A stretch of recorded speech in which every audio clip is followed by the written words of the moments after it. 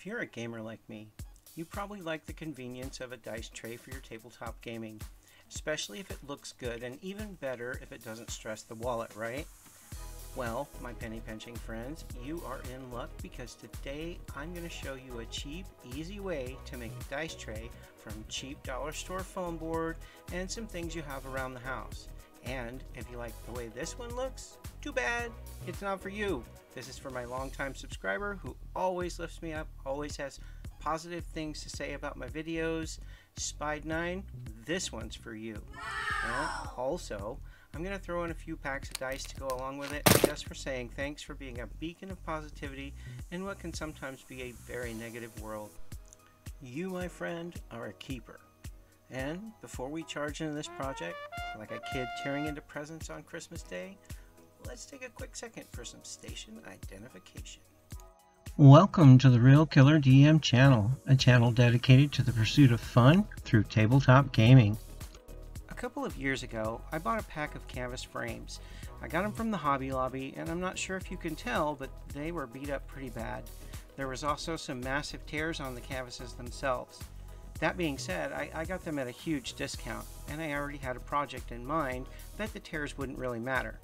I flipped the frame upside down, and I added a layer of dollar store foam board wrapped in this material, which I had also bought in the dollar store.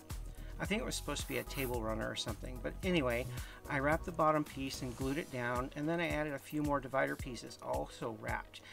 Those would help to separate the dice in the tray.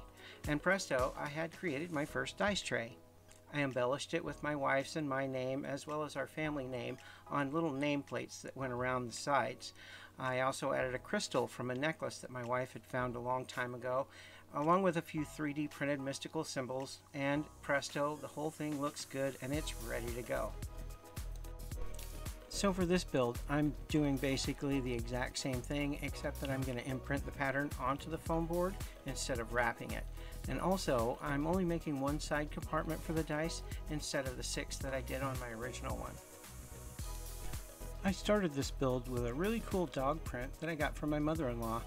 And the really cool thing about this dice tray is that when it's not being used, it can simply be hung up as an inconspicuous piece of art decor.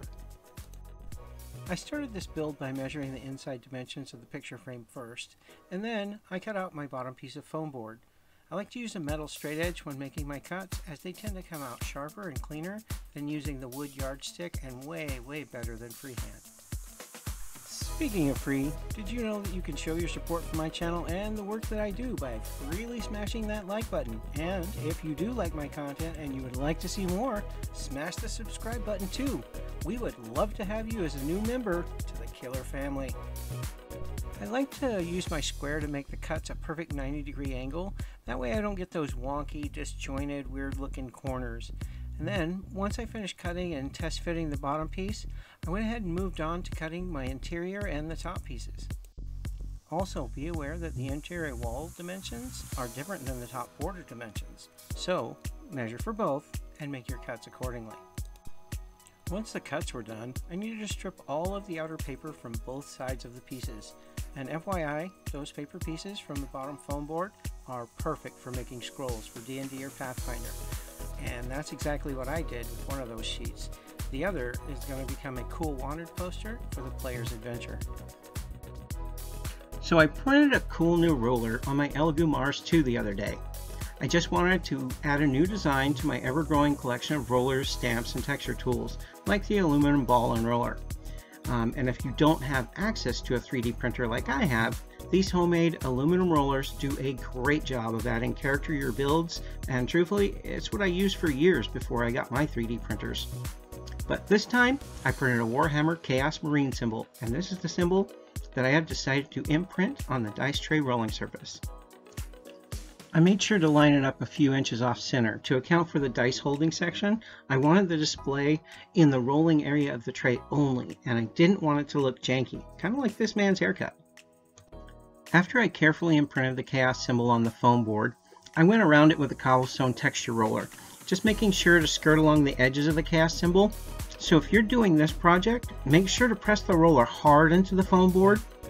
Otherwise, the imprint won't last, and the foam board tends to revert back to its original state, and you're going to lose the image or texturing that you had wanted in the first place.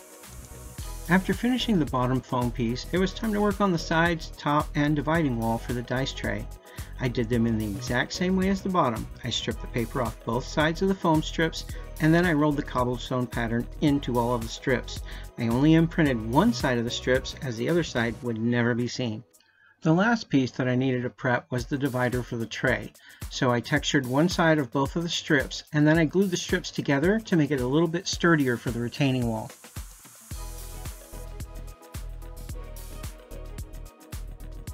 With the prep all done, it was time to start gluing the pieces to the back of the canvas.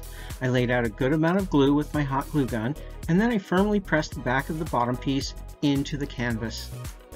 Next, I added glue to the sides of the canvas frame so that I could attach the interior wall pieces. Now don't worry if you have a small gap left at the top, since the border we attach to the top of the frame will cover it up anyway. I have to say, this is one of the easiest and fun crafts, and anyone can do it. From adults to children, this is an all ages, all skill level introduction to the crafting hobby. For parents of smaller children, you can substitute regular Elmer's glue for the hot glue. It'll be much safer for the kids, but remember it will add a longer drying time before you can prime and paint the tray. When gluing the top pieces on, don't worry if there's a small amount that hangs over the edge of the tray, as we're going to be trimming off the excess once all the pieces are glued on. And just make sure that the insides are lined up correctly. You will have no issues. After that, there's only one thing left to do for the construction, and that is to attach the divider wall and separate the dice holding side from the dice rolling side. And for this, I simply add my glue to the divider and I place it in the tray on the edge of the Chaos Marine symbol so it doesn't cover it up. Now that the construction is finished, it's time for the Black Magic Craft Mod Podge base coat. Thank you very much, Jeremy. I like to add a heavy coat of Mod Podge just so I can make sure it gets in all the cracks and crevices.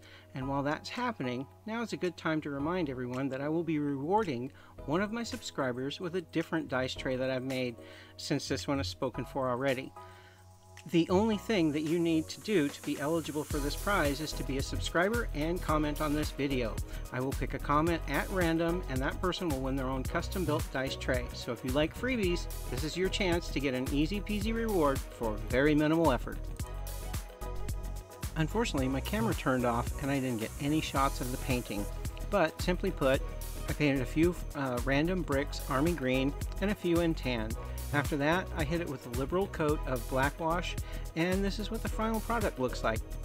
I hope you've enjoyed my video, and I hope it inspires you to create a thing also. That's all I have for you right now, but I will see you in the next video.